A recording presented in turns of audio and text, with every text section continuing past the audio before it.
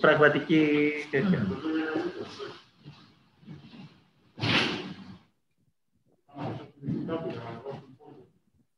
Το έχεις διορθώσει εδώ, είναι Ρέτσας Ιωάννης. Ρέτσας Ιωάννης. Όχι, κάποιο άλλο είχε διορθώσει. Ρέτσας Ιωάννης. Γιάννης είναι Ιωάννης. Όχι, είναι και το άλλο. Όξε με.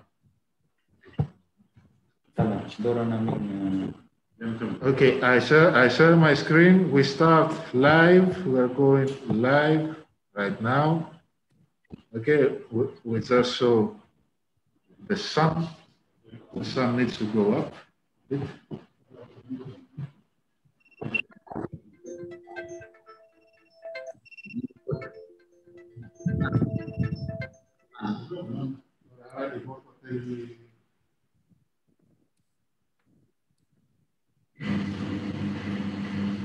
So, we are live now.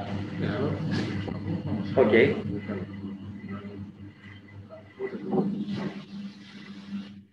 Εμείς είμαστε live. Ωραία. Ωραία, άνοιξε τον να πούμε δύο λόγια.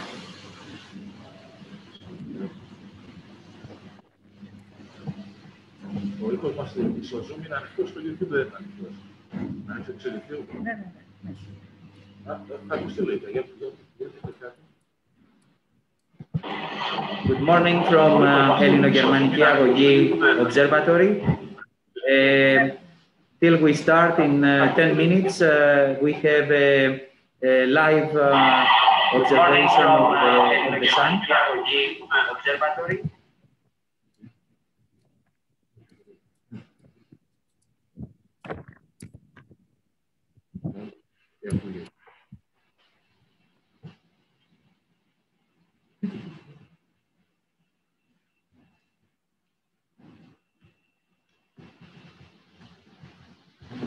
It seems that we are very lucky today, as the weather forecast was for cloudy sky, but for the moment we have a great blue sky and a very nice observation of the sun disk.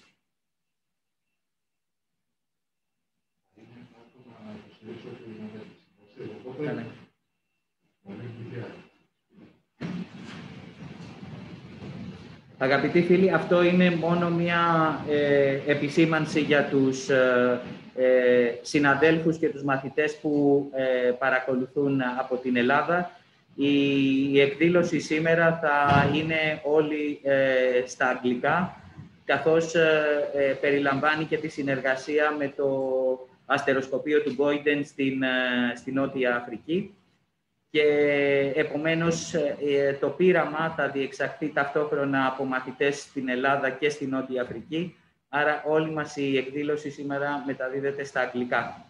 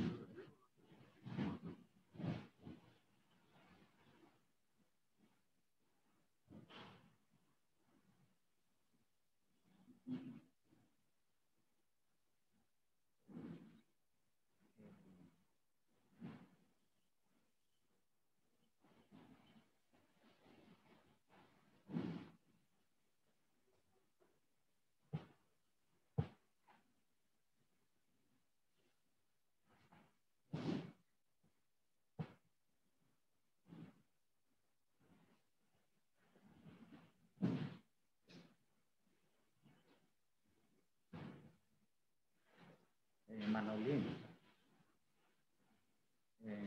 εδώ μοιραζόμαστε κάτι άλλο ή είμαστε και σε κάποιο σημείο, μόλις αρχίσουν τα παιδιά να μιλάνε, θα μοιραστούμε αυτό το υλικό. Ωραία, ωραία.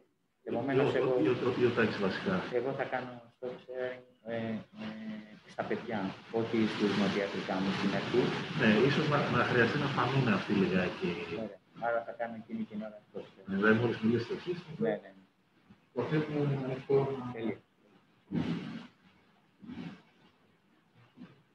Ωραία.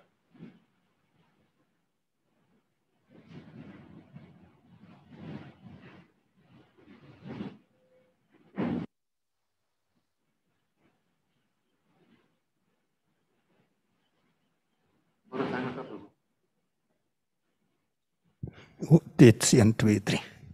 Okay, so ons gaan mute na hulle toe.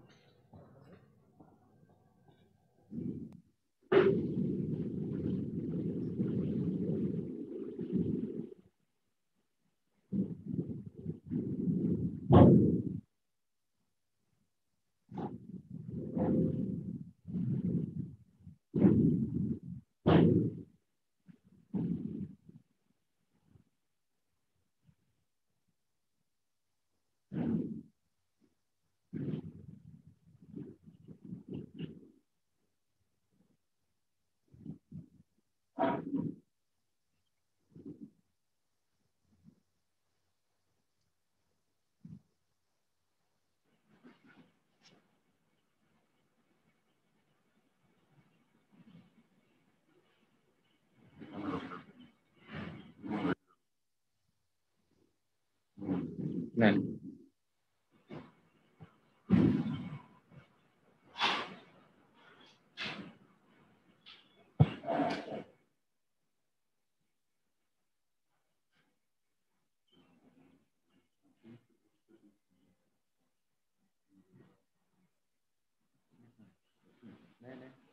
Τέλεια.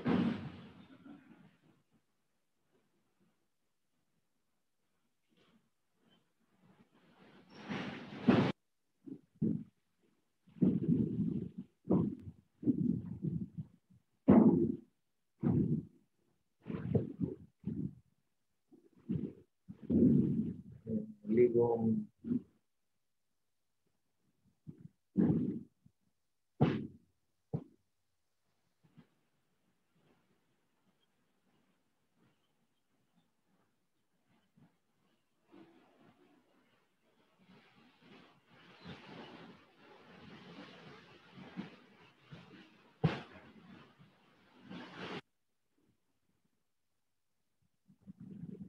Dear colleagues, we are starting in 2 minutes.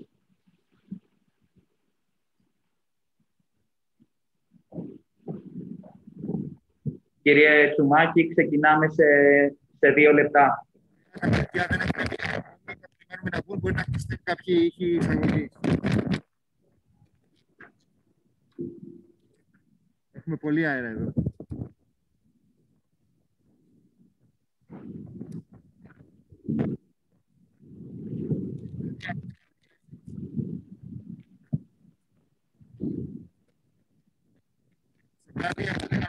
Γιάννη. Παρακαλώ. Ακούμε με πολύ τέτοιο, με πολύ βαβούρα από τον αέρα. Πολύ αέρα, παιδιά.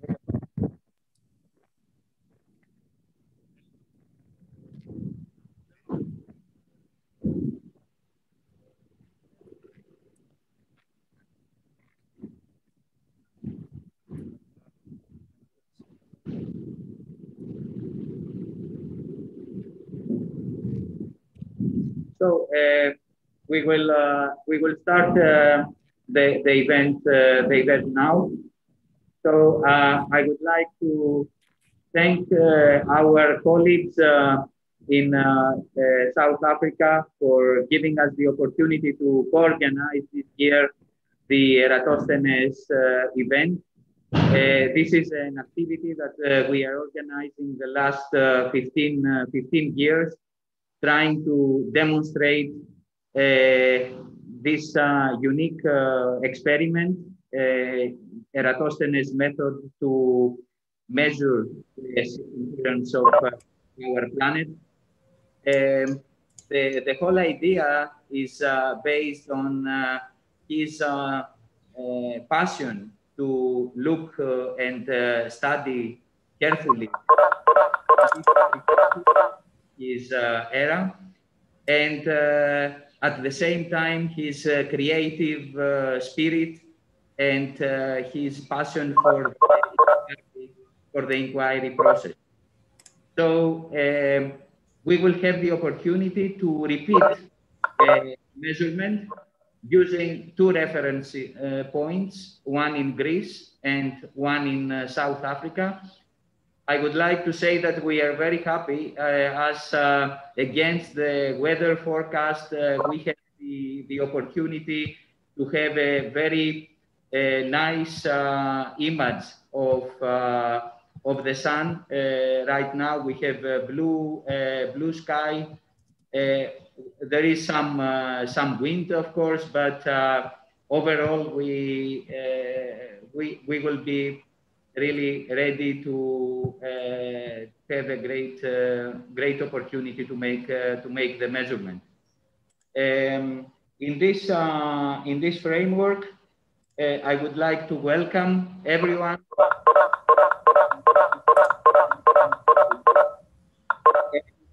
To give the floor to our colleagues in South Africa. We have worked together the previous days to prepare this event for all of you.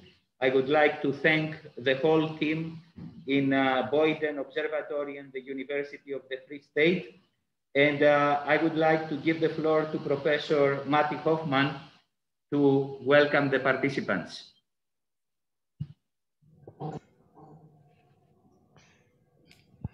Okay, thank you. Let's just make sure the sound and the video goes through. It appears like that. You see me all there from Athens? Yes, everything is okay. Okay, excellent. I'm very thankful and proud to say a word of welcome and to introduce you to the people here in Bloemfontein. The most important are the learners, I think, from at least 12 different schools. It's a public holiday in South Africa, and they gave up their day of vacation to come and contribute to this wonderful event. They have been arranged by colleagues at the School of Education at the University of the Free State, in the division called Science for the Future. And my colleagues there in the back, Dr. Kobus van Breda, just put up your hand, Kobus. There's Dr. Kobus van Breda, and next to him, Mariette Erwe. Okay, and then we have all the learners. And then a special word of welcome to Mr. James Mashapa. He's Chief Specialist and Learning Area Coordinator for Maths and Science for the senior grades in the Free State. He will soon say a few words of inspiration to the learners. And then we have the technical people for the sound and the video.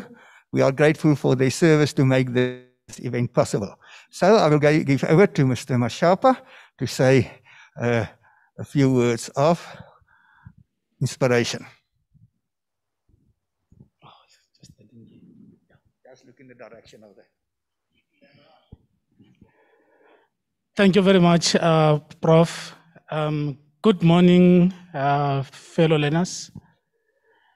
It is indeed a great honor for me to be here to just give you some few words of inspiration.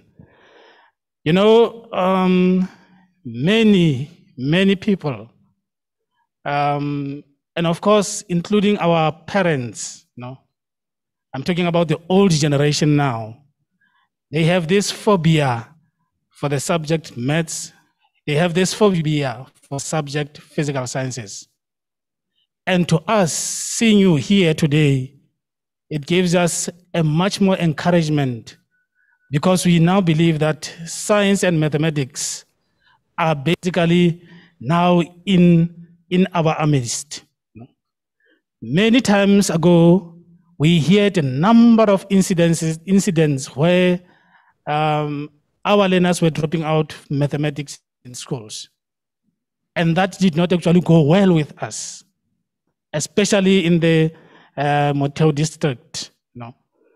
That is why today we have partnered with the planetarium, so that we can actually facilitate and encourage you to be the most, to have most of you participating in math and science programs. You can be a scientist. There is no doubt about it. And to be a scientist, you don't need miracles. No. This is one of the things that you need, experiment. No. This is one of the things that can actually drive you to actually be a good scientist, being able to work with practical materials. You know, what I'm currently doing is basically to present experiments also to learners, mostly at disadvantaged schools.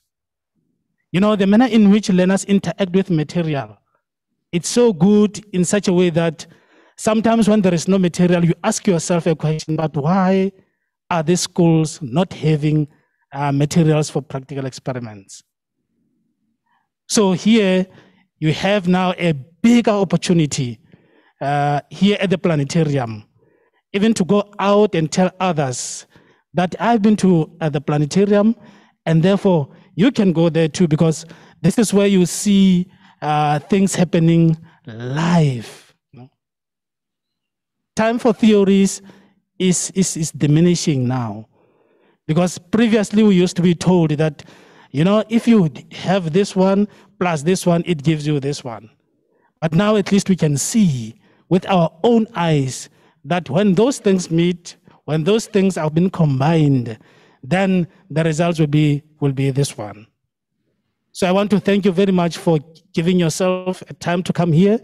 And I hope that you're going to enjoy this particular experiment very well. Thank you very much.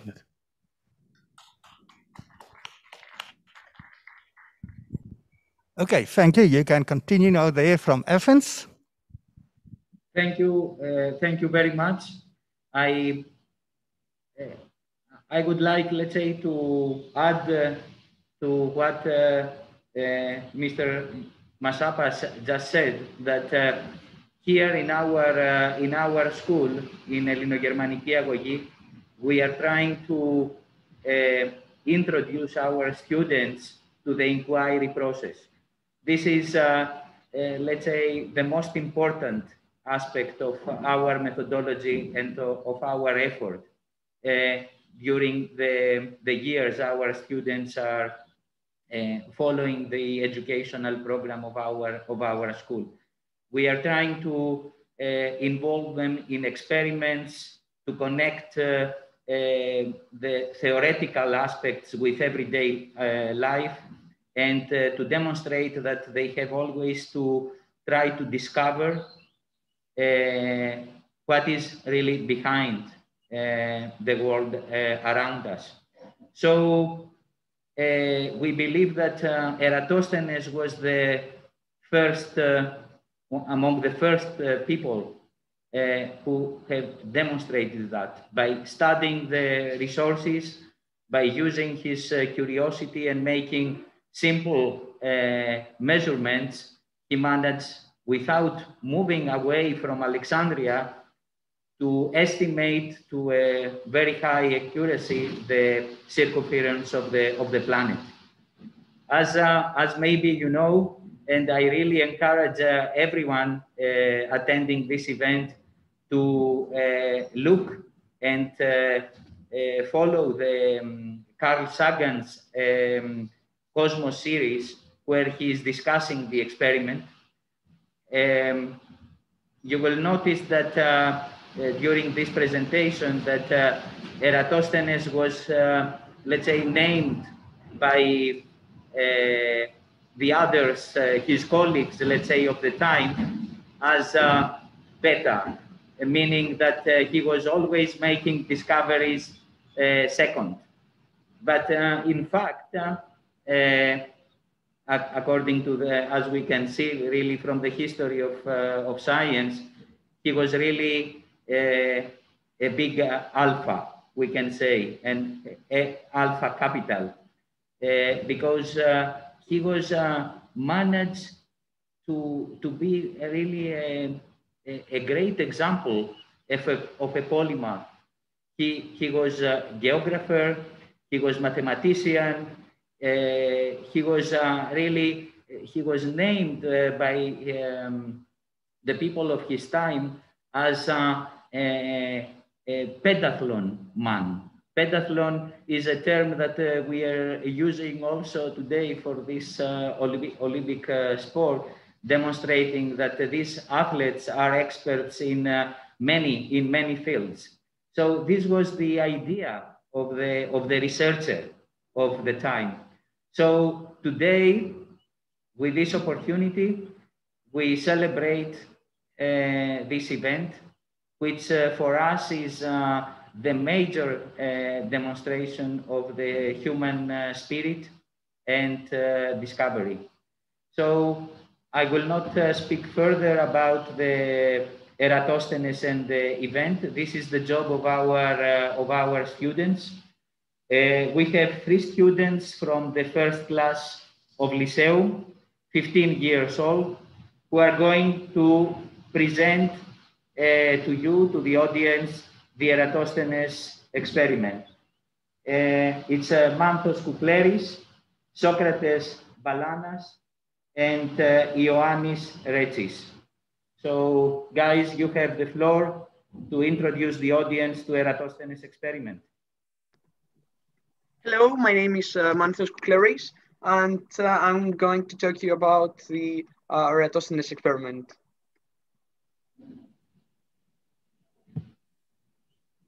So, the slides, Mr. Tsoumakis, please.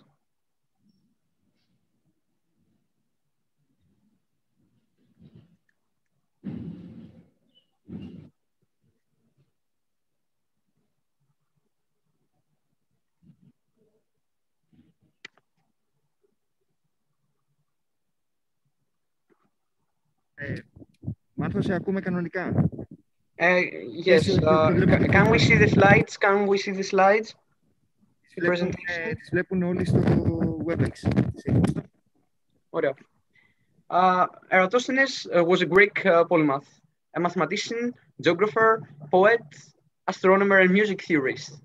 He was a man of learning, becoming the chief librarian at the Library of Alexandria. And yes, he lived in 250 BC, so a very long time ago. This man is today known for a very great breakthrough, measuring the Earth's circumference. He had a very simple and insightful idea that led to this significant discovery. He used only a stick and some elementary Euclidean geometry to find it. So let's find out what he thought. The sun is at a very large distance. So the sun rays are coming parallel to the Earth. He read in a papyrus that in the noon of the 21st of June, the sun rays were falling perpendicular to Syene, as you can see, a city in the Tropic of Cancer. Because if someone was standing in front of a deep well, he could see the sun directly above him. So no shadow was created. He would see the sun directly above him. Yes, he was aware that the Earth is spherical, of course, and understood that at the same time in Alexandria, north of Syene, he could see an angle. He could measure an angle theta between the stick and the sun rays, of course. We can find theta by computing the length of the shadow and the length of the stick, of course, and computing the tangent. That's what we are going to do today. This angle is equal to the central angle between Alexandria and Syene, because, of course, their alternate interior angle due to the parallelity we discussed previously. Therefore, by calculating the distance of the two cities, this is estimally 800 kilometers, we know that the angle, we measure the angle to be, let's say, 7.2 degrees. So a 50th of the circumference of the Earth is 800 kilometers. So the whole circumference is 40,000 kilometers estimately. That's what he thought. That's what he did. To find it, it's a very simple but really important discovery, a major breakthrough with only some elementary tools, a stick and geometry. Thank you very much for your attendance. Now, my schoolmate Socrates is going to talk to you about our experiment and how we worked. Thank you, Matthew. Your presentation was wonderful. And now it is my turn to welcome you all. My name is Socrates Blanas, and I will explain to you what is this experiment that we are doing and why this experiment could not be carried out between two irrelevant schools, for example, this in London and Rome. Firstly, we are doing this experiment on the spring equinox, which is when day and night are exactly the same. We are conducting the experiment on this day because the sunbeams also fall vertically at the equator at noon. Today, all the wells that exist there will reflect the sun at that time. This day leads to the same observations that Eratosthenes made in Syene in June. At the same time in Greece, if you place a stick on the ground, a shadow is formed, which helps us calculate the angle that the sunbeams and the stick make. This angle is equal to the angle between Athens and the equator, which is really the latitude of Athens. The same procedure will be made in Boyden by our fellow students who will count their own latitude. Last but not least, I would like to mention the connection that our schools share.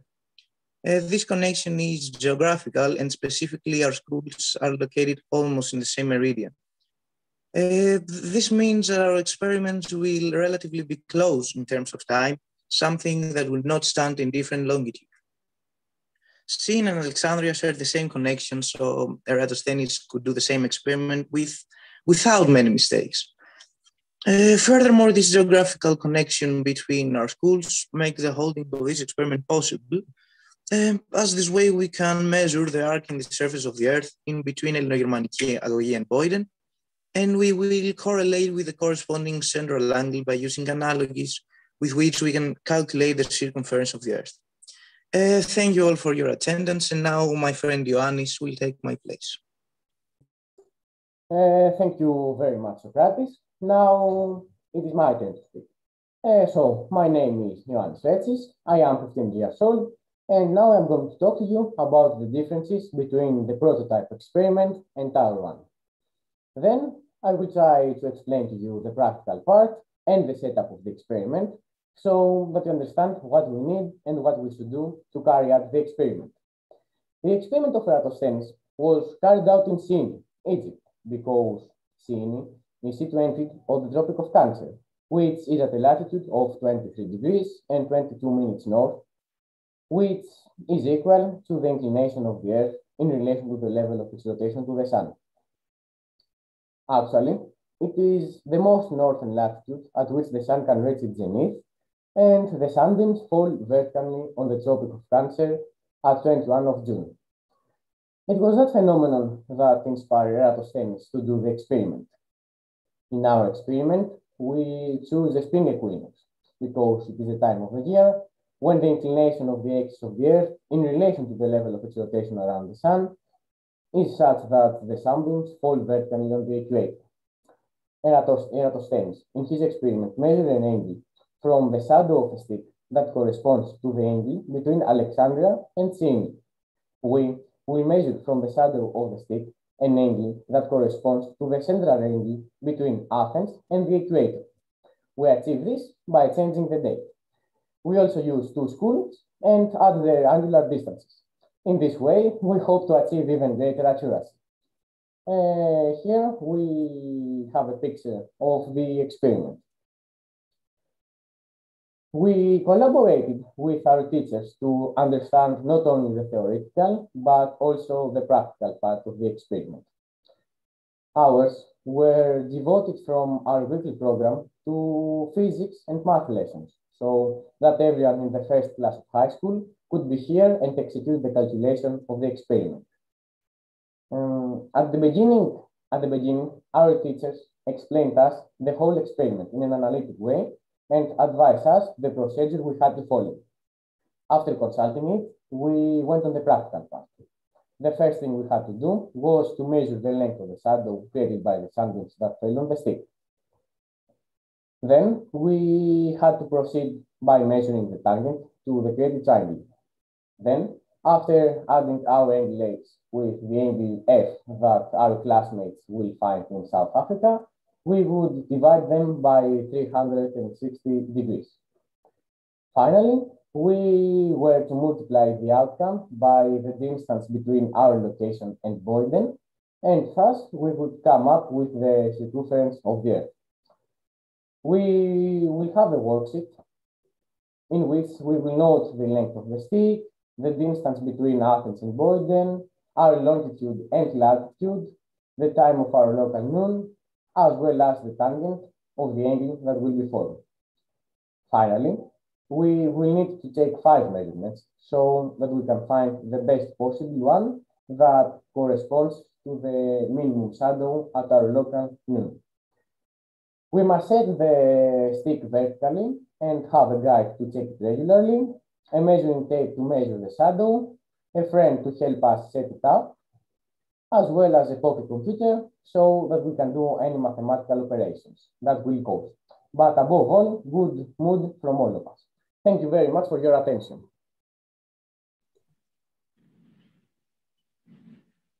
Thank you very much, guys. Let me ask you, would you like to add something? As now we will need to move to South Africa, to the students there to perform the experiment. Any advice, any recommendation from you guys?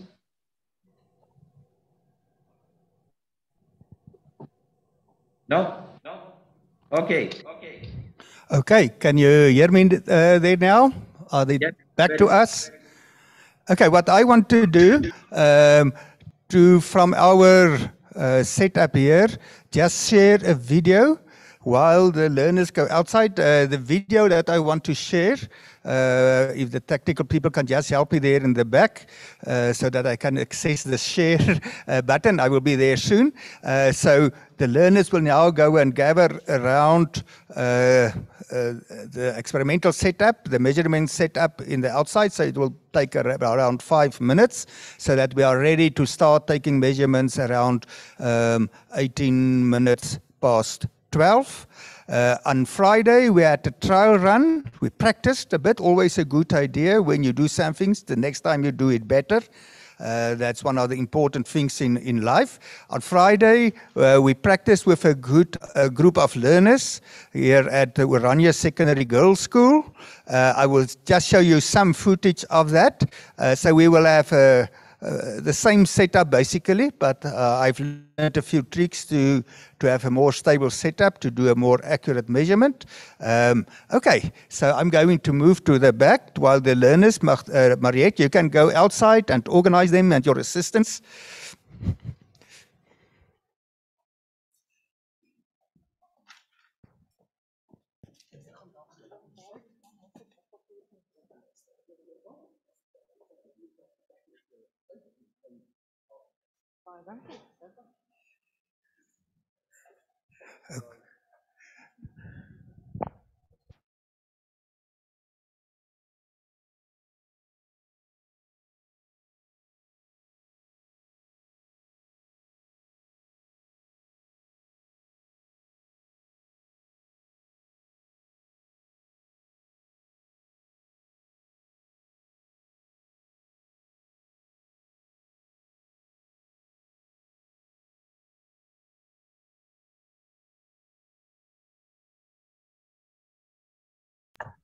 We can see the video now. We can see your screen.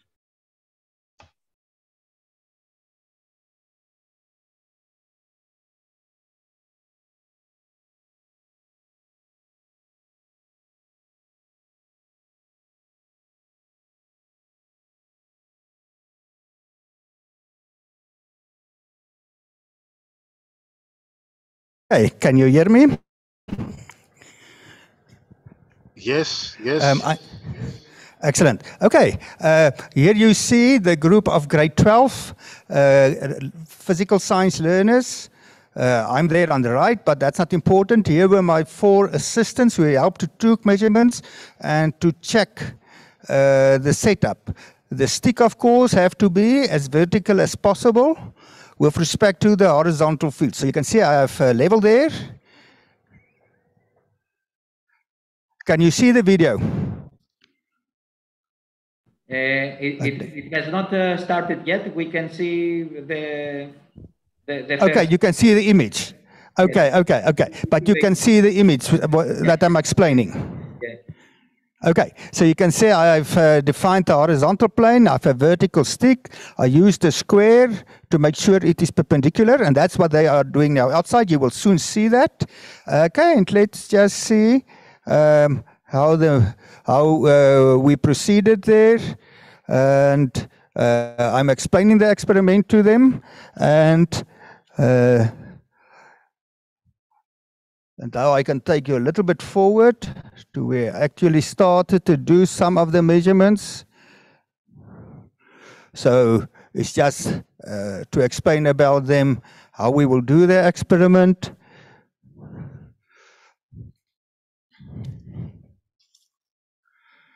So I assume you can see the video now? Yes. Manolis, can you see the... Okay, excellent. Yes, yes. Okay, I will soon just show you a few short section here.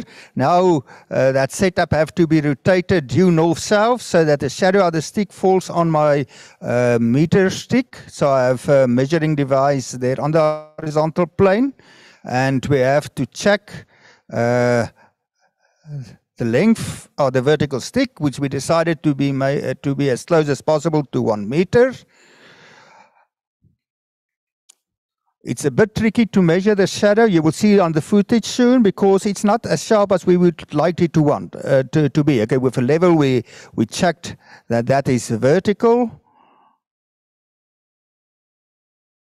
The stability of the vertical rod is important, and it has to be vertical in all directions. So you have to stabilize it.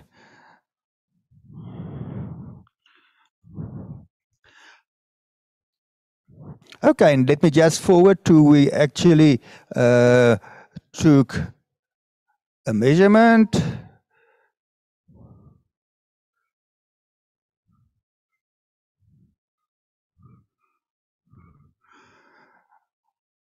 Okay, one can transfer the marks, the end of the shadows, to a piece of white paper to have good contrast. I used the paper there just to see exactly where the shadow is on the bit of shiny surface. Okay, now I'm going to stop the video, and for the moment you can maybe transfer to an image on your side. While I'm loading get my cell phone active to give a live feed from the outside. It may take about a minute.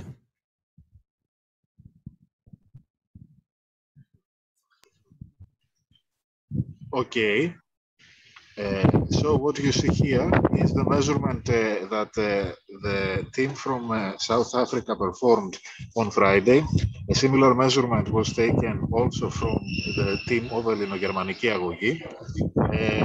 Now we are going to prepare for the second, let's say, round of measurements, in which we will try to identify today's process here. The process that we will follow is the following.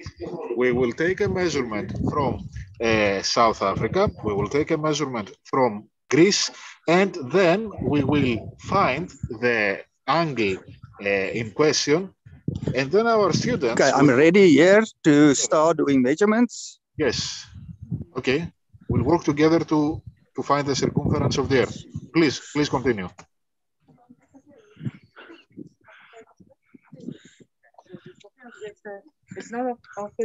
We are still seeing the video. Okay. Dit mag nodig wees dat jy hom 'n klein bietjie draai dat die skare weer op hom val. En dan het jy 'n wit papiertjie wat jy sê kan inskuif daar, dat jy net sien waar is die donkerste deel. Ek vat hom so dwars oor. Okay, Manolis, can you hear me? Yes, so we are projecting the We are matrix. almost ready to do the first measurement. How much time do we have? Yes, it is 12:15. Okay, Exactly. it's still 4 minutes. 3. Okay, we have 3 minutes before we will do our first measurement. You can see here the shadow is almost on our meter stick. We may have to move it a little bit if it's not, but it's slowly moving where we want it. Can you see the image on that side? Yes, yes, we can.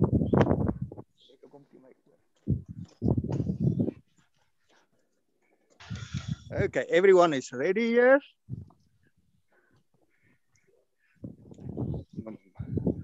Mariette is the measuring director that coordinates the process.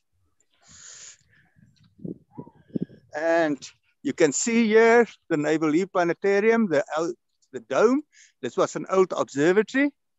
And there's the old telescope that was inside that building. I hope you can see the old telescope, a little bit of clouds in the sky, but yes, overhead yes. it's uncloudy.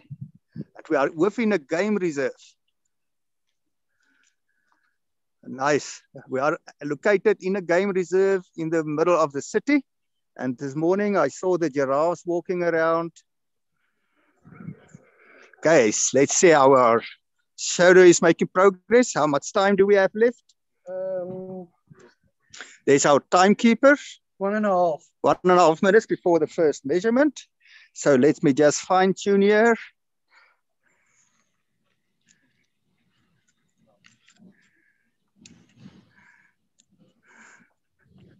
Okay. Kan jy gou die level daar uitkry as om dit check? Okay, you should be able to see the shadow there.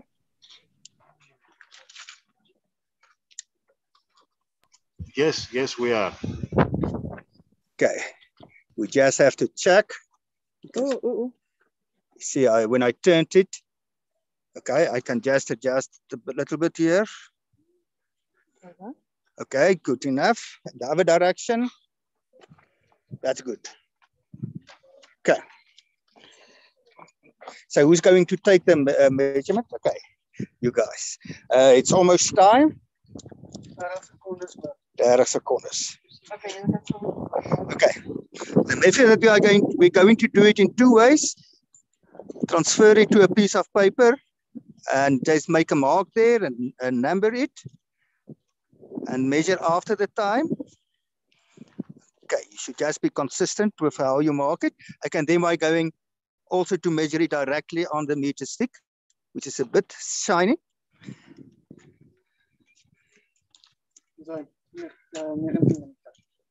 Okay, lees hom daar vir ons. 57.7.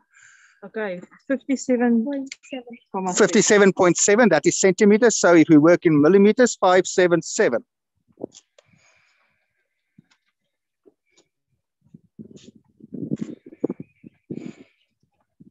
Okay, and then we wait 1 minute and we take a measurement again. So that will be then 1220. For 12.19, yes. Okay, did you all get that? 57.7 centimeters for 12.19. So it changes very little bit in a minute's time, as you can imagine. And the change is due to the Earth's rotation. Center corner, so you can adjust it. You can put it in place.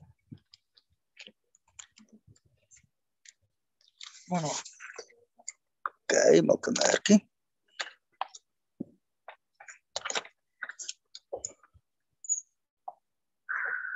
$57.5. 57.5 or 575 millimeters. It's amazing, eh? In 1 minute, that shadow shortened by. Let's see how they fill in their table here. Okay. Always important in the top to indicate your units. Then you don't have to write it with every number.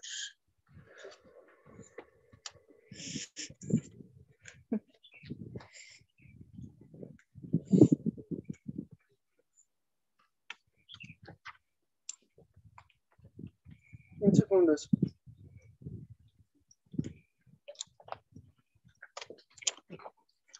Remember to be consistent in the way that you interpret the shadow.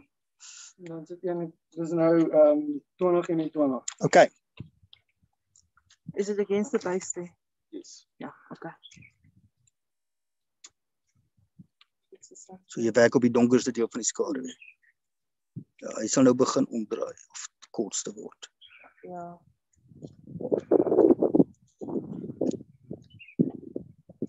Is 7.4. 574, is that correct? 57.4. Yeah. That is for 1221, eh? Dat wil jy?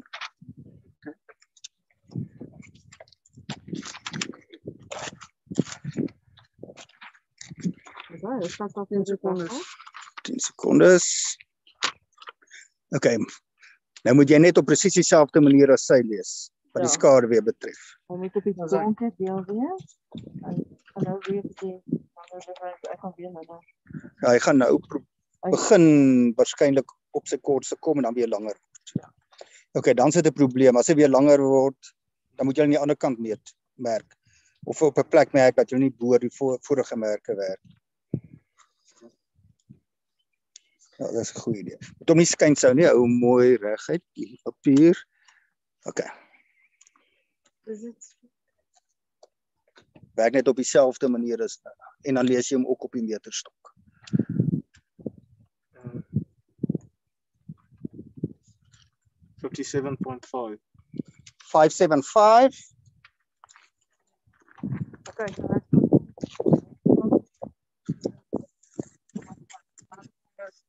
Giving it a bit longer again. You guys can stand a little bit closer. You are on TV anyway.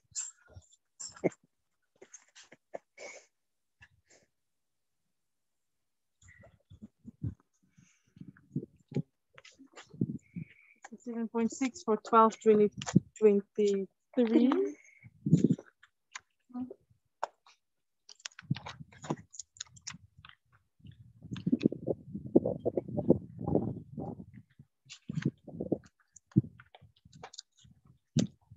If we take the measurements wrong, we have to wait till next year.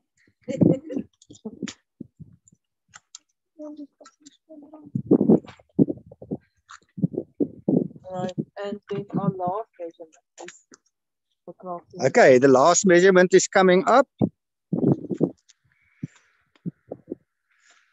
10 seconds.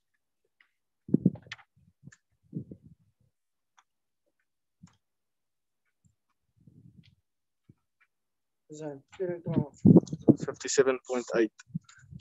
57.8 centimeters or 576 millimeters. Okay, now it's about making sure you have written all the measurements on your worksheets. And if something looks funny in our measurements, we can go back. Just mark which side is the starting point so that you know from which side to measure if we have to check a measurement. So you can write 0 at the place which was against the pole.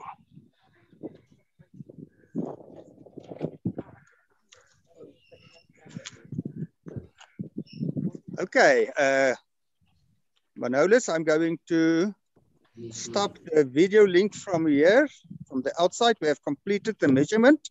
Okay. And we will move back into the planetarium while your true team is getting ready to do your measurements around your local moon. Okay. Thank you so much. And now we will do the same process with the measurement that will take place in starting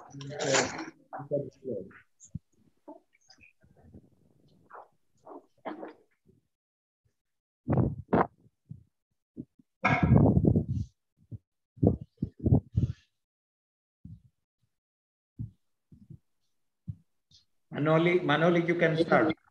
Can you hear me? Yes. So please, can you hear me? Yes, Taki. Yes, we can hear you. Okay. Okay. Good morning to all from the fourth year of the Observatory of Germanic Marine. My name is Takis Tomakis. I'm a physicist in our high school. And together with my colleague Manolis Panyotakis, we will present to you all the process and the layout of the experiment. Okay, one moment, please.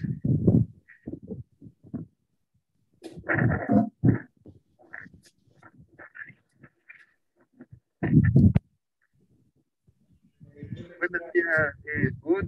We have a very good shadow, but we have also strong wind. Manuel?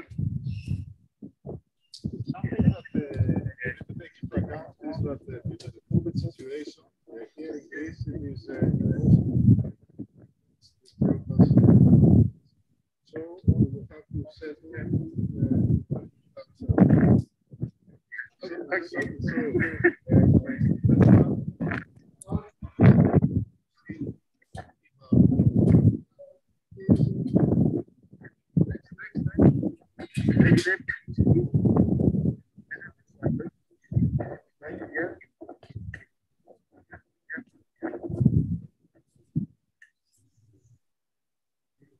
This is about 79 centimeters.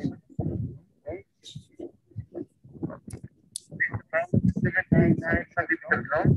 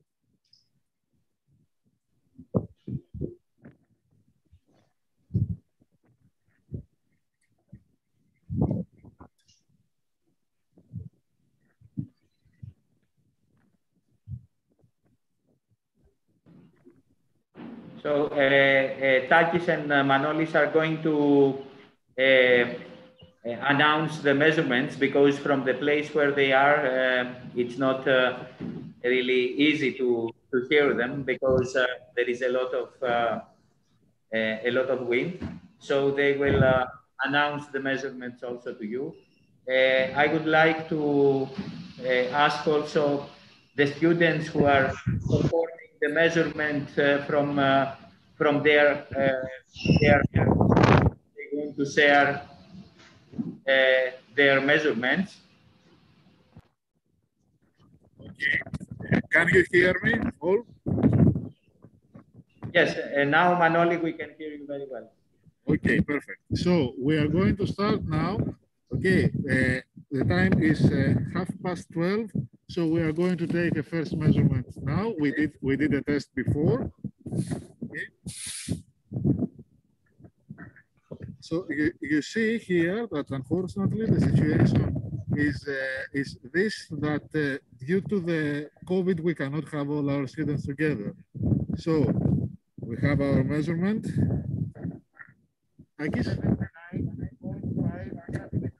So the measurement at 12:30 is 79.5 centimeters.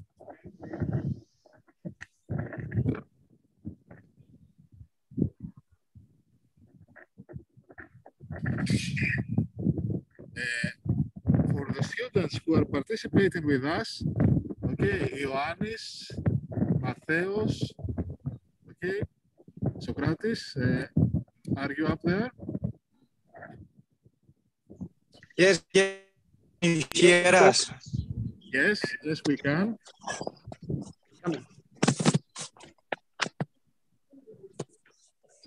What is your situation up there? For me, it has a lot of wind, and the connection is really poor. But can you hear me all right? One moment. Now it's 79. Okay, so I'm going to share also our measurement. We are at 79.2. You can see the wind. You can hear it actually. Can you hear me?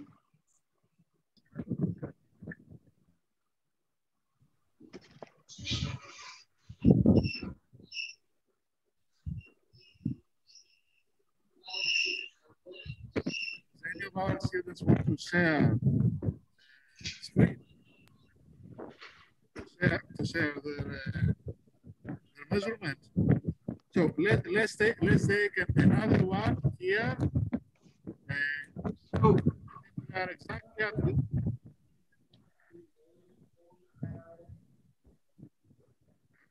so we have found our minimum. It is 78.9 centimeters. We will take a couple more measurements in order to identify that this is the actual minimum, and then we have our measurement.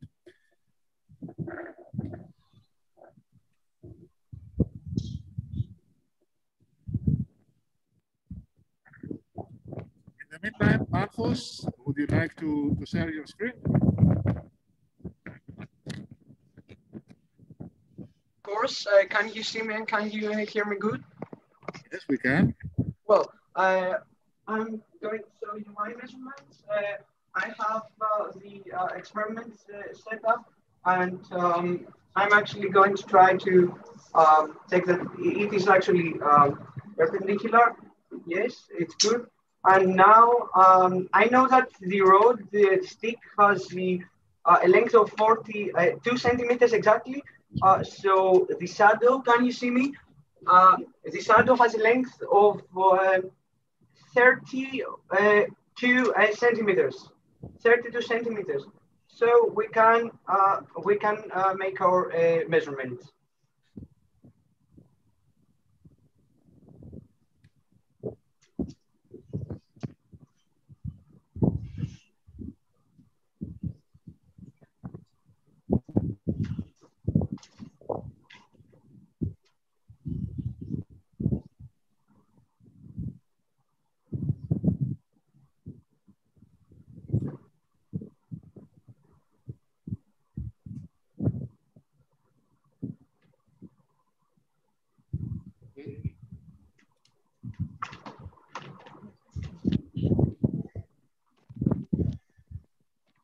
So yes, I have my measurements done.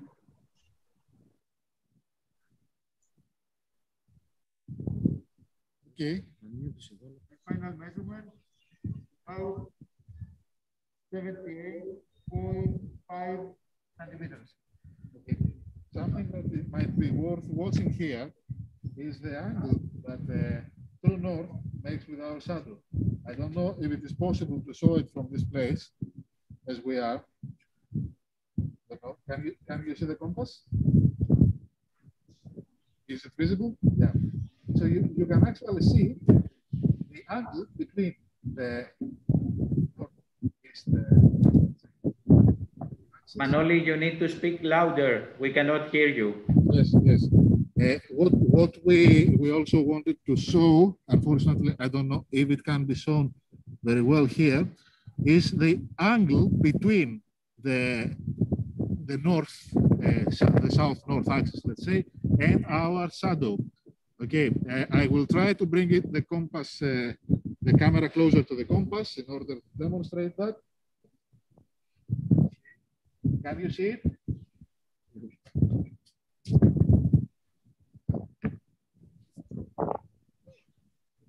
be able to see that the shadow this way, okay? You'll be able to see. So I demonstrate it. Like this.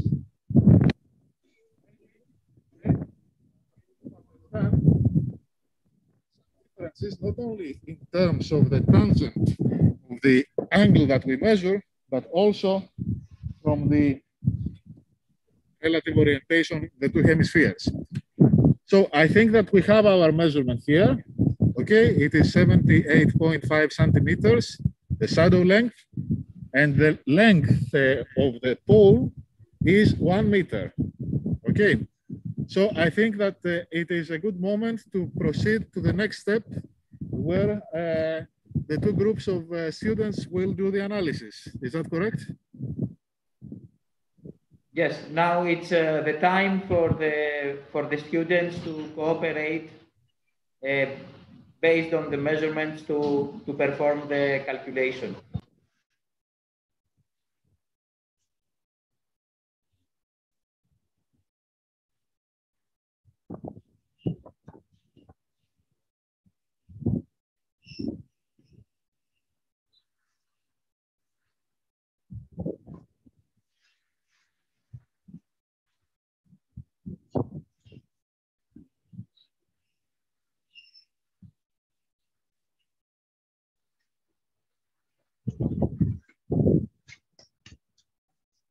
Okay, so can you hear me? Yes, we can hear you, Manoli. Yes. Perfect, perfect. Okay, so for the groups of students, I think it might be optimal if we could repeat our measurements from both hemispheres in order to proceed to the calculation of the angle between the two locations. So, Mariette, can you hear me?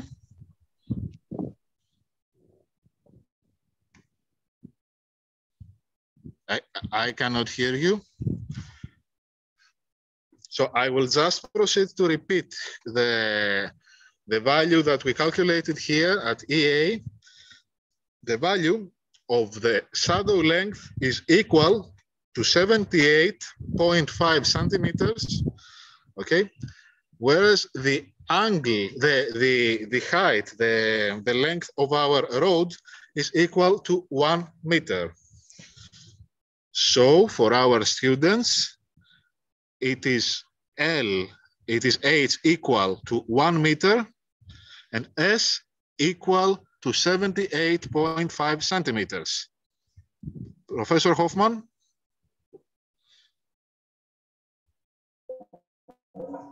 I cannot hear you.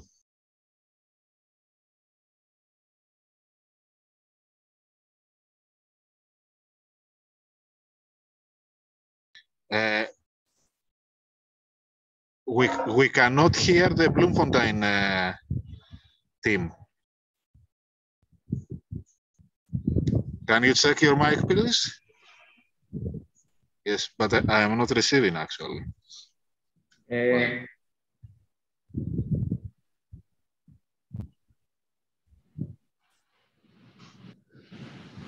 We cannot hear the Bloemfontein transmission for a moment.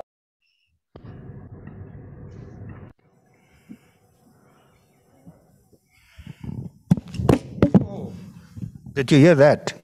Yes, yes. Sorry, the microphone fell. Can you hear us now? Yes, yes, now we can hear you perfectly. Okay, I give over to Mariette, and she will share our measurements and preliminary calculation. Right, normally you do a mic drop at the end, no. So our shortest distance that we got, the learners can just confirm with me, yes, 57.4 centimeters. Our rod was also 1 meter, so 100 centimeters. And we calculated our angle theta as 29.86 degrees. Could you repeat, please? Okay, shortest distance of the shadow. Yes. Let me just lower this a little bit. Shortest distance of the shadow is 57.4 centimeters. Okay. And our rod was also 100 centimeters exactly. And the angle that we calculated was 29.86 degrees.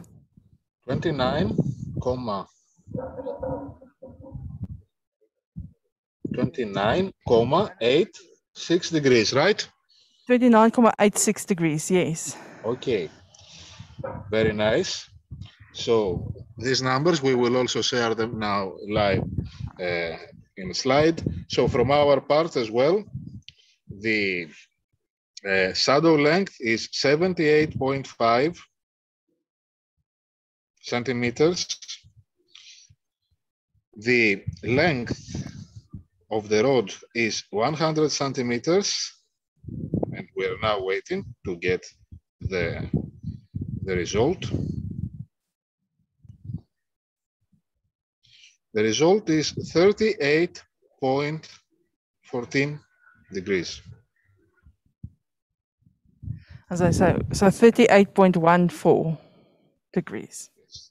38.14.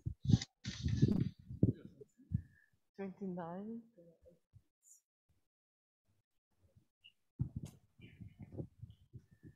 So I will try to share these results with a slide in order for everyone to be able to see them.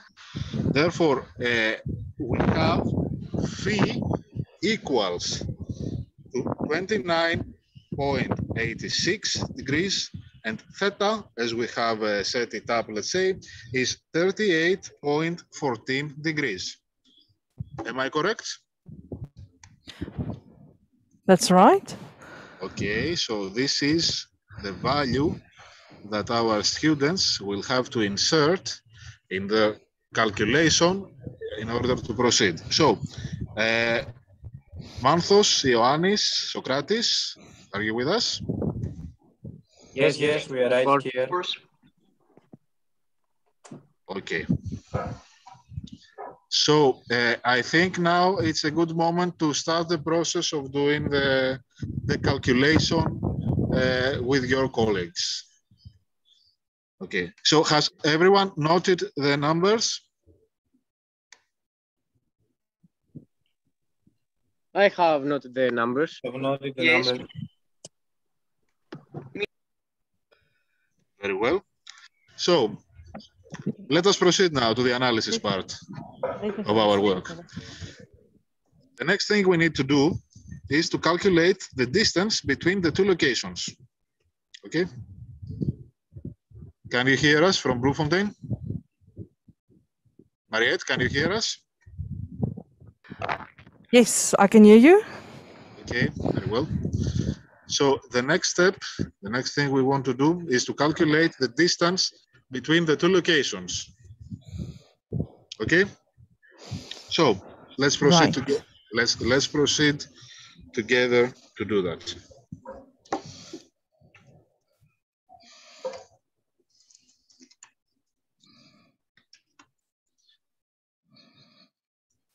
I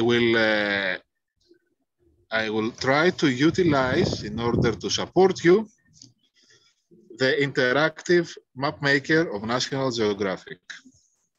Okay, so let me share my screen, and I would like the students to help us guide us throughout the procedure. Okay?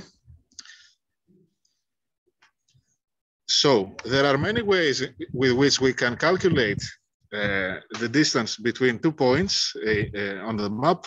Here, we will try to use this one, the interactive map maker. Okay, so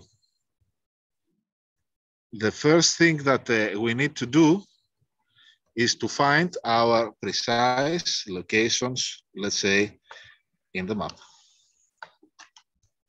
Okay. Right, so we're going to put in the coordinates.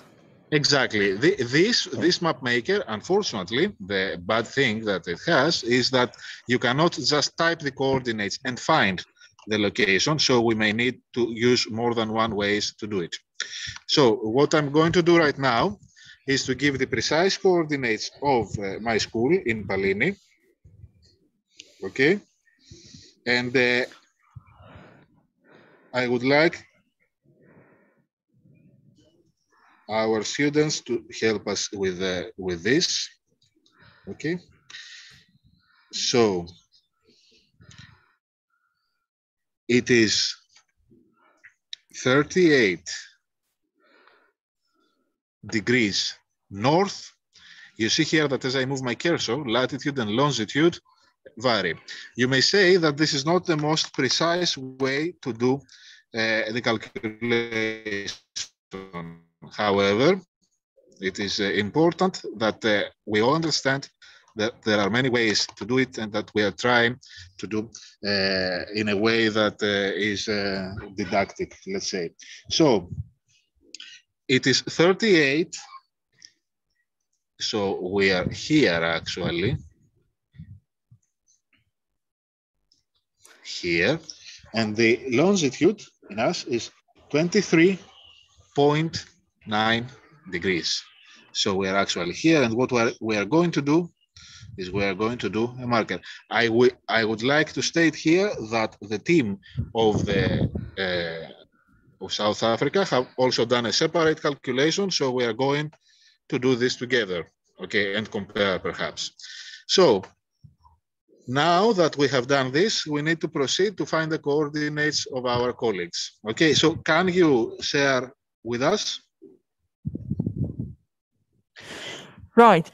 So, yeah, in Bloemfontein, our coordinates are, we are, of course, on the southern hemisphere, so therefore it's a minus 29 degrees.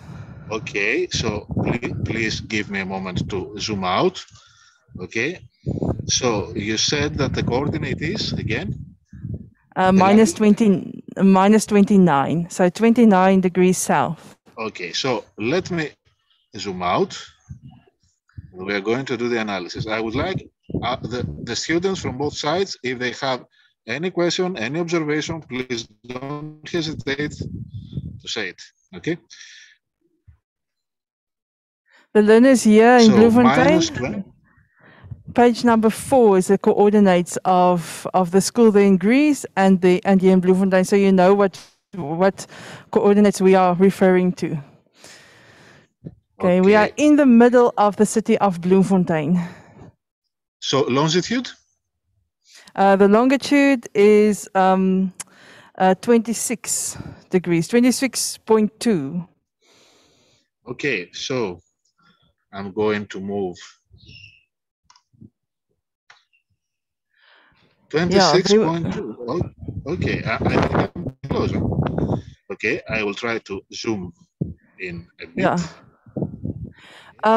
You can clearly see the city of Bloemfontein there in the bottom left of the screen. We are in the middle. No, now you are a bit off. If you go to the left again, we are in the middle of Bloemfontein. There it is, that city in the Free State. Okay, so share with me again your. So you said 29, okay. 29, and then the longitude is 26.2.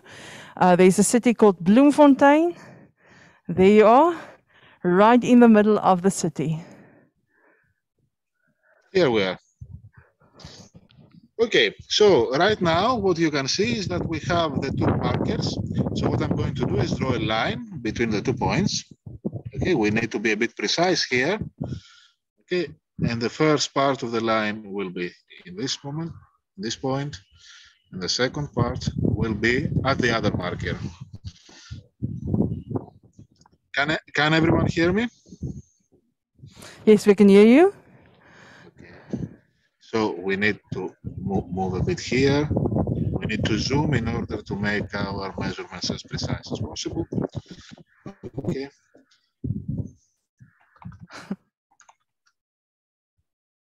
Okay, so we are almost there. We will zoom in again. And I think we are doing it. So I would like to share now the calculation. And the calculation that we have is 77,472.93 kilometers. Can you please say that again? Yes, of course. Yeah. It is 7,472.93 kilometers.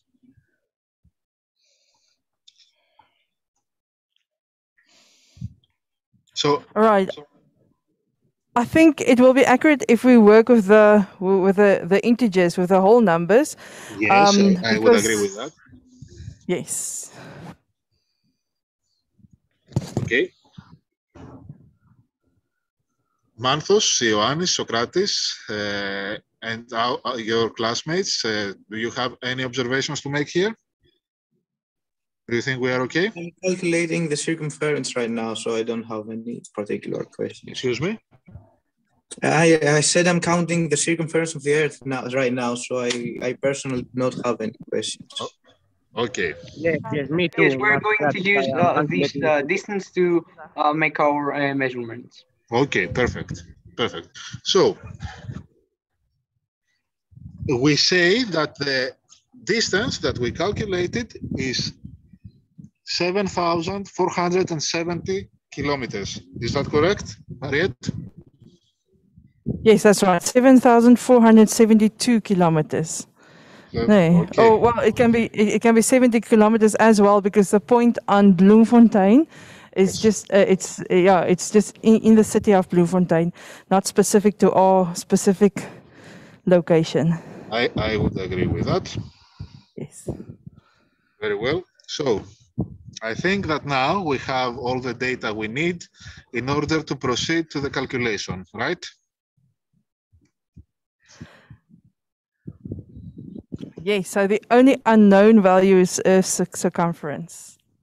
Exactly. So we will need to proceed to do that. And this is actually the key to this activity, right? Okay. So in order to calculate the Earth's circumference, we will need to remember, or actually, would you like to say it, Mariette? No, you can go ahead. You said something about slides. Yes. Give me one moment, please. All right. No, it's good.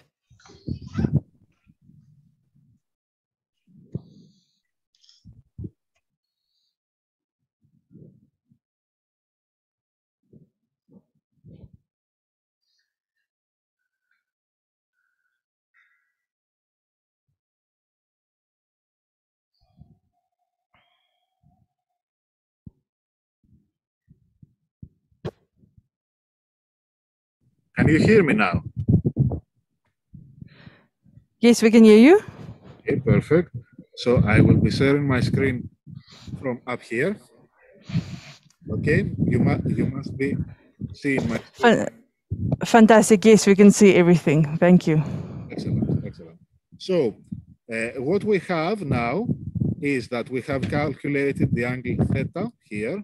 We have said that it is 38.14 degrees. Correct? Correct. Okay, could you share your value once again? Give us 5. Our value here for the Bloemfontein students, we denoted that as theta, so it's just the other way around, doesn't matter. Our value is 29.86 degrees. Okay, so we will need to do here. Okay. Yes. Are you doing that? Say again, sorry? Okay, so now we are going to proceed to... Manoli, please speak louder. We cannot hear you. Yes. Okay, so we have now to add the two angles that we have calculated. Okay, so give me one moment. I will. Okay, so we have 38.14 that we measured, and your value is 29.86. So, this is 68 degrees. Okay, so our angular separation is 68 degrees. Theta plus phi is 68 degrees. Now, That's how we have it also, yes. Great. So now this corresponds to a distance here, the arc length here is equal to 7,470 kilometers, right? That's right, yes. Very well. So if everyone agrees with that, then the next step that we have to do is that we need to do the calculation, which goes as follows. We take 360 degrees, okay, and we divide it with 68. So let's see, that is our big moment now.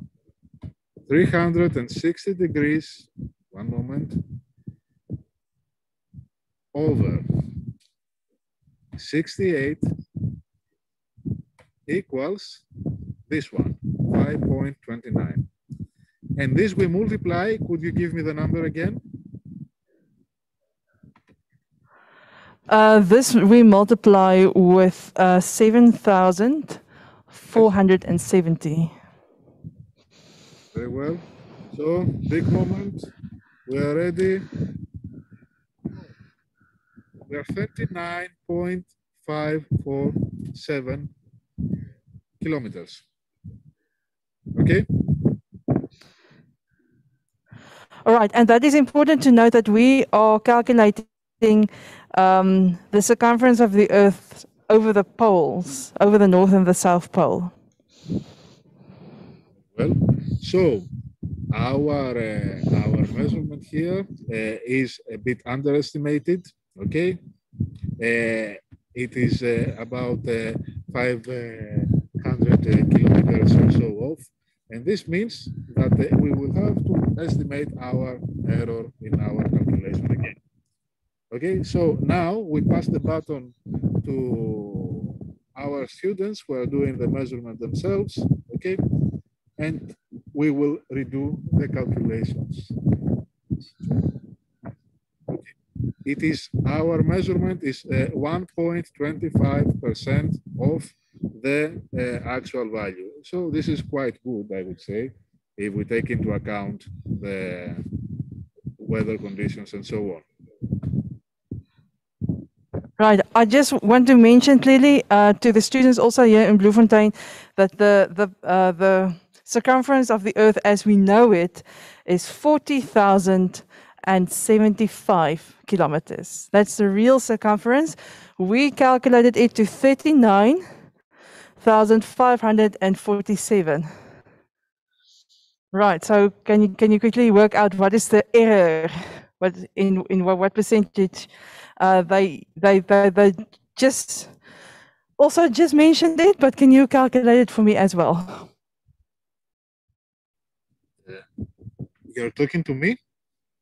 No, I'm talking to the students here. Okay. You also said the error is is within how many percent? Within 1.25%. Oh.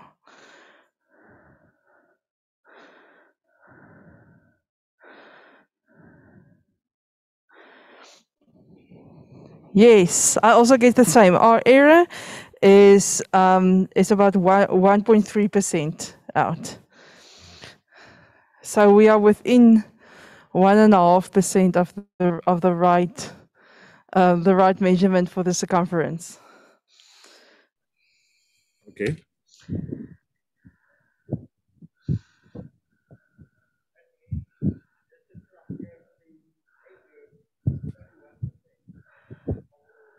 Excuse me, was there a question?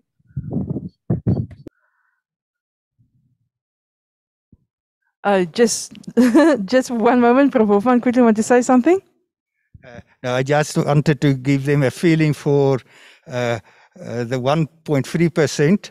When you say the error is around 500 kilometers, that sounds a lot, but it's only 1.3% because the Earth's circumference is so big, and that 500 kilometers corresponds more or less to the distance from Bloemfontein to the biggest city in South Africa to the north, which is Johannesburg, or Joburg, as we call it. So if we walked a very long time, slept over a few nights and got there, we have covered only 1.3% of the Earth's circumference. Okay. So the Earth is small in the universe, but very big for human experience. Okay. So I think that we are quite ready to proceed of our event.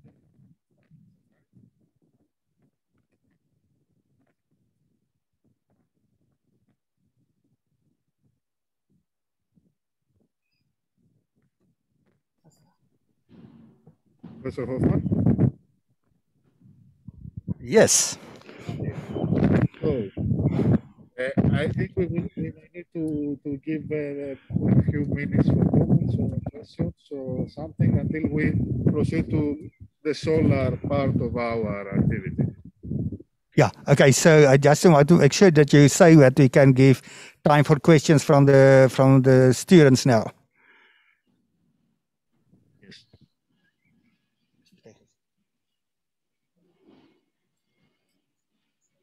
Okay. Should we go over to the solar part now, or do you want to give the students opportunity for questions? I'm not sure whether I heard correctly.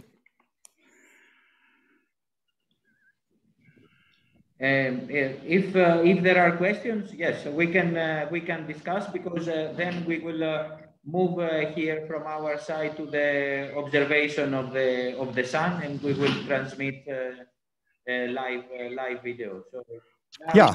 Okay. Let me just look here whether the learners are very shy. Any one of you who would like to ask a question or make a remark? That's your opportunity to get a camera to zoom onto you. No, they don't like that prospect. Not at the age they are. They want to be a little bit low profile.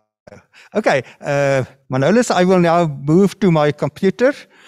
Should I first start with explaining about the sun? But I think just for the very beginning, if you can just share your image, that you have your live image on your solar telescope and point out a sunspot there, and that will just give me a good starting point for the explanation that I want to give. Okay, give us a few moments to prepare also.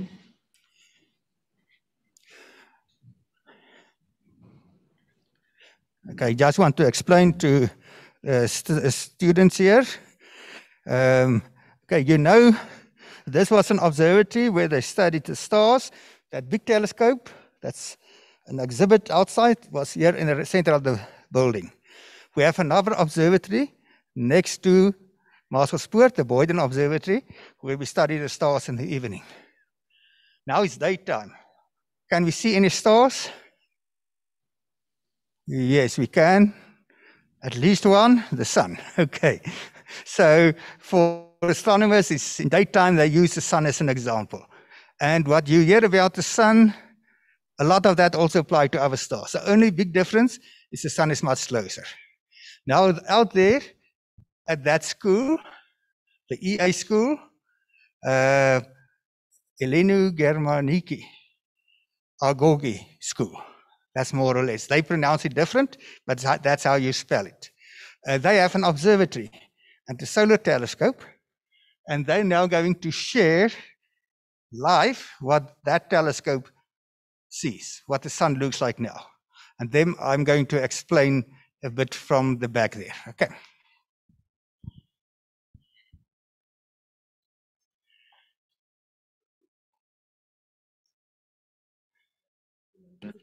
Okay, so let me share my screen.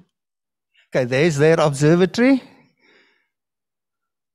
Yes, okay. So let me first show you that this is the live view of the camera that has been adapted to our solar telescope. So let me show you a couple of things here. Okay. I don't know if you can see me. As jy beter wil sien, kan jy daai lig daarvoor net so afskerm met jou arm. You can just hide the lights there, and then you can see better on the screen in front. Can you see me?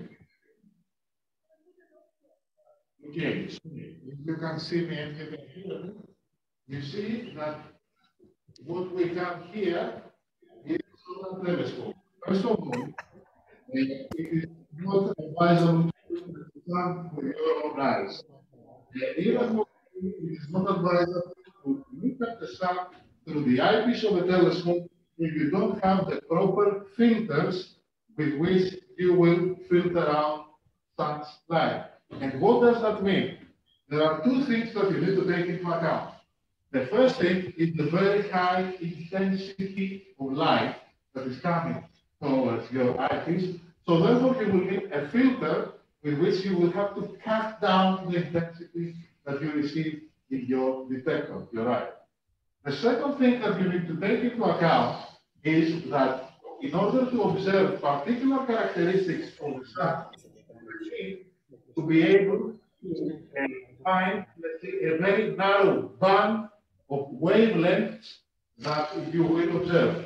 So this is being done by the so-called analog filter, which is here, okay? And by moving changing, let's say, the distance between the two plates of the filter, we can actually select from a band, of a very short band, narrow band of wavelengths. Here we are at the beta alpha part of the spectrum, okay? And you might want to have a look here. I don't know if you can see properly. Okay, so give me one moment, please. So you see here, this is the telescope. You see here the dome of the observatory. Okay, and up there is the sun. And now what we have done here is to set up our base here, our mount, and have it follow the sun, track the sun, and as it does that, our telescope is pointing at the sun all the time. So the image from the telescope, we move it, we take it with our camera, and then we move it to show you the live view. Okay? So I think that we might need to go back to the live view of the telescope now. Okay. So what you see here now, is our sun. Our sun right now, as Professor Hoffman will also explain, is not at its peak activity. It is near a minimum, which means that objects known as solar sunspots or other objects are not very clearly, are not visible up there, very few of them. Okay, so what I would like to show you, and we will show you again in a bit with better resolution, is that we actually observe a sunspot here, we observe some filaments here, and if I increase my gain, you will see that we have some prominences that are not visible with the naked eye, but if you could zoom in here, you could be able to observe them. So the sun is actually not as calm as one would believe. I think that I will proceed. It's a good moment to proceed to Professor Hoffman and then we will come back to show you some images of our star that have been processed by us. Yeah.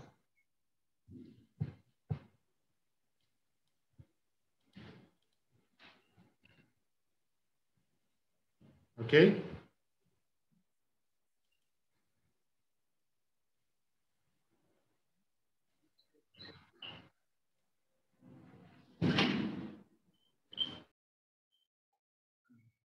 Oké, ja, gooi maar. Oké, stop hem net eers. Stop hem. Oké, ik zal hem weer aangaan op die post. Oké, sit net daar kan skryf. Ja, oké. Thanks. Hello, Manolis, can you hear me? Yes, of course, yes. Okay.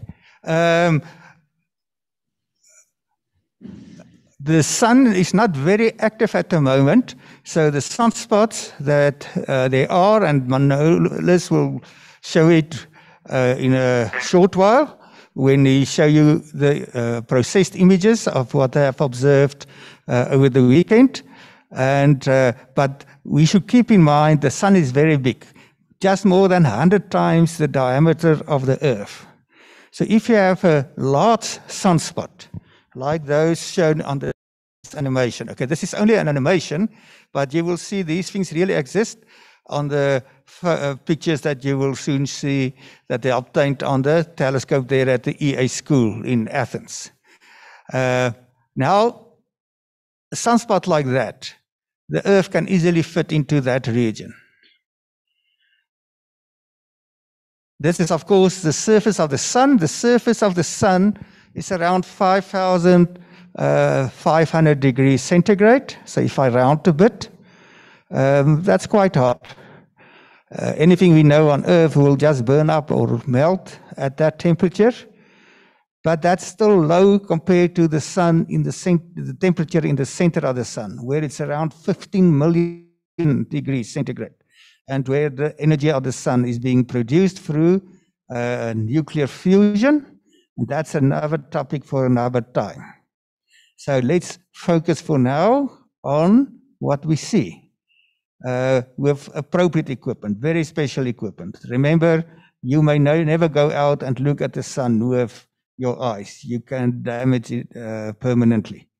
The sun is very bright, and your eye's lens focus it onto the retina. Okay, you need very special equipment. So just believe that it looks like this, but when we look at things like that, beautiful pictures or animations, we want to understand. Now, why are the sunspots apparently dark? They are not really that dark, but they are dark compared to the surrounding areas. And that's because their temperature is cooler with around 1,000 degrees. So it's still hot there, around 4,500 degrees centigrade. Yeah, well, just think about Bloemfontein when it's 55 degrees. Now it is more than 100 times that. Okay.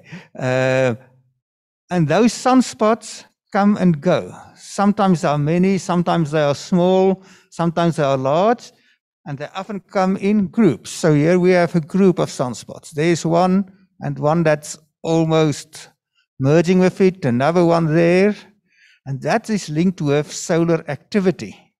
Now, solar activity is driven by the heat of the sun and the magnetic fields.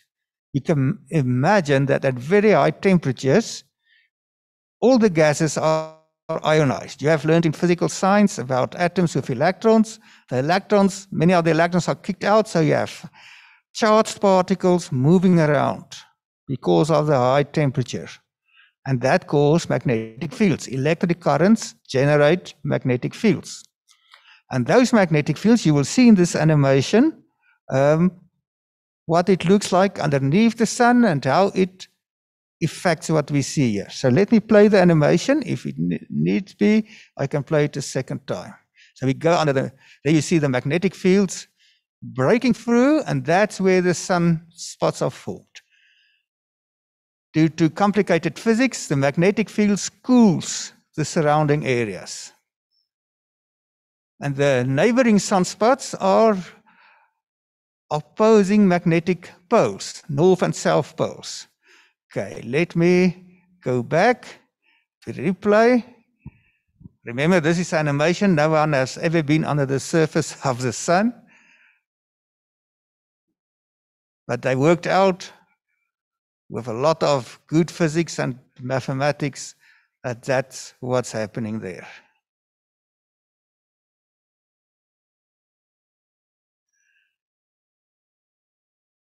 Okay, you can see there at the end, he showed an eruption. And we can do it once again. And we focus now. Okay, it's complicated. We cannot see, are you playing the video? Okay, we're just going to restart the video so that they can comment more. Sorry, I have to, fortunately, I have a technical expert here.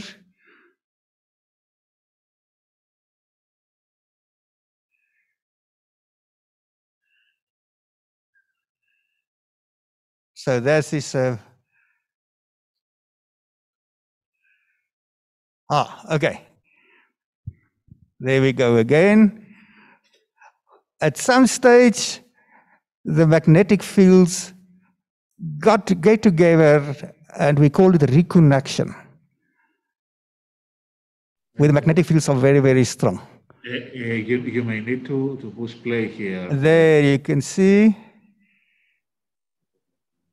Okay, we pause it there, and then we can play again. There is the magnetic reconnection, and then the magnetic field carries off plasma. And sometimes those large eruptions reach the Earth and cause a lot of problems. Okay, now I can go to a next screen. Can you, we cannot see the, for us it seems like the video has lagged. It's not moving, it's at 0. Okay, so you can't see the video at the moment. Okay, but I have played it. Okay, share again. Do you see it now? Yes, if you push play. Okay, let's just play a last time, and then we focus on what happens towards the end. We've explained that where the magnetic fields. Okay, perfect. Thank you.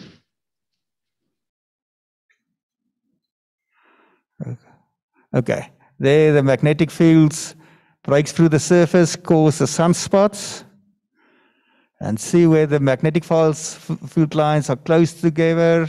Eventually they connect there and form a loop, a new loop, which carries off into space with a lot of solar material. We call that, let me see, coronal mass ejection.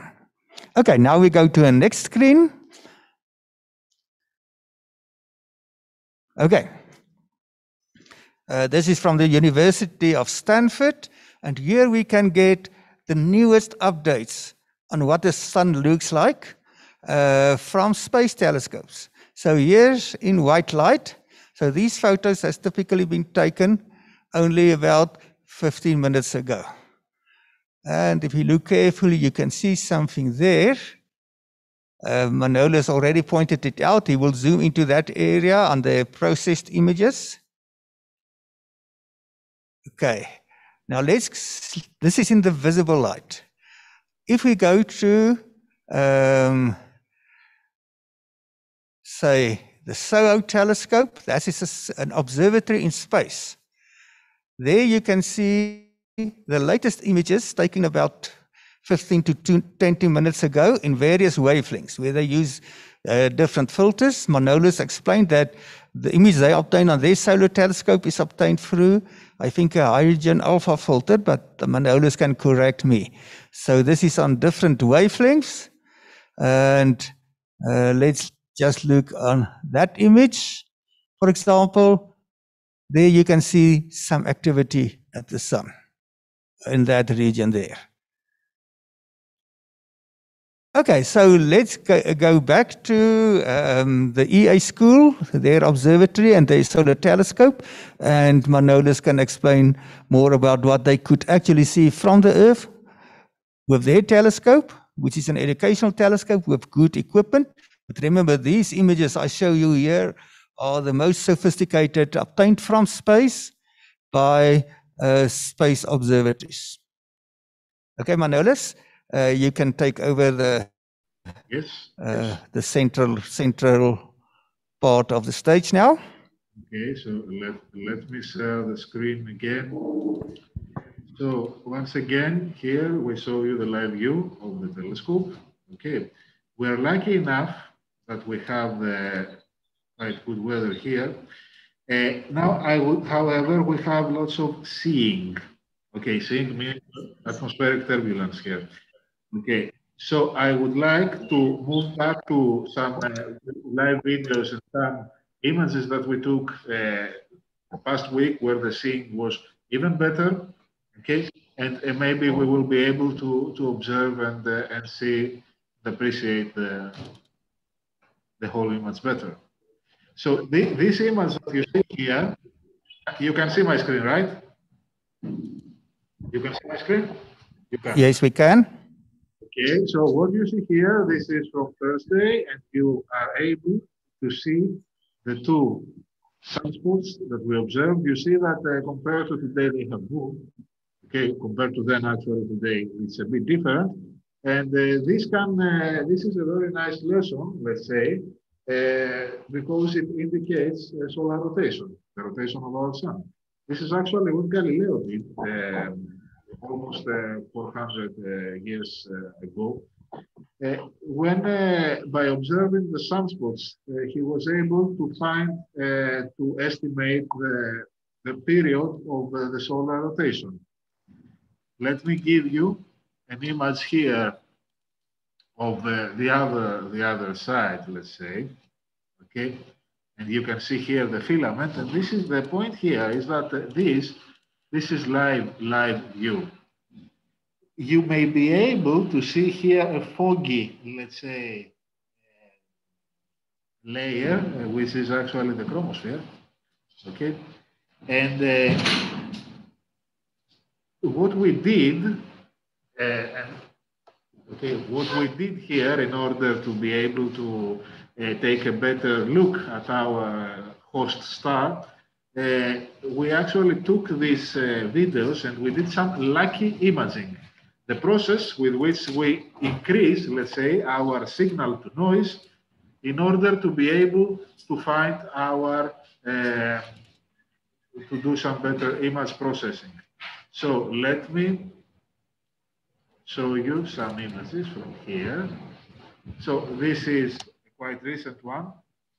Okay, you can see here, if you zoom in, okay, you can see the prominence here, and you can also see the filaments that we were discussing about, okay? And if I go back up, here you will not be able to see much, but here you are able to observe the sunspot with much better detail, okay? So I think that this is a good moment to come back to our live view and maybe start our final discussions and lead to the conclusion.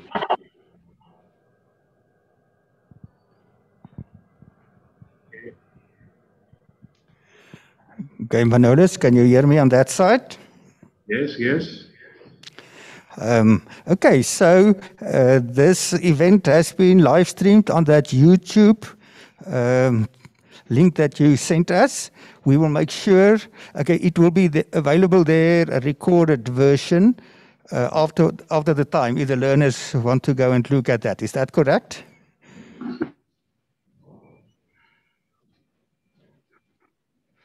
Are you still there? Yes, we are here. Okay, okay. So we are going to share that YouTube link with the learners. So from when will there be the event be available in a recorded version on that link? Perfect. Perfect.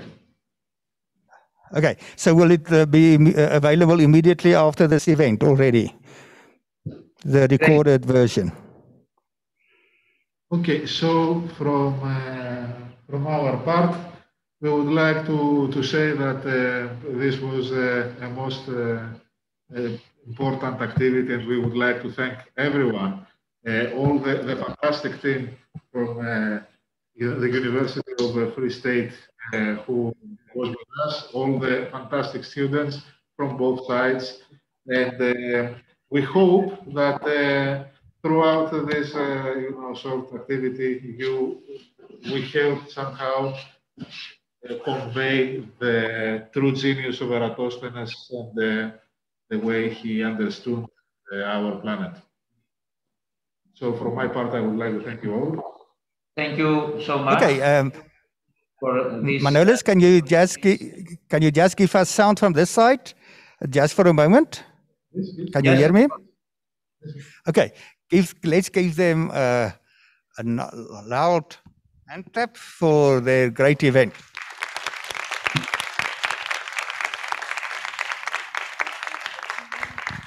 Okay, that was just to say thank you for all your arrangements. It was hard work and we enjoyed it. And we can go and look at the video. Before you disappear, let's just make sure you write it down. And you can go and look on YouTube and show your parents if you think you didn't do something funny. You can go and share it. So just give me a moment to look that up.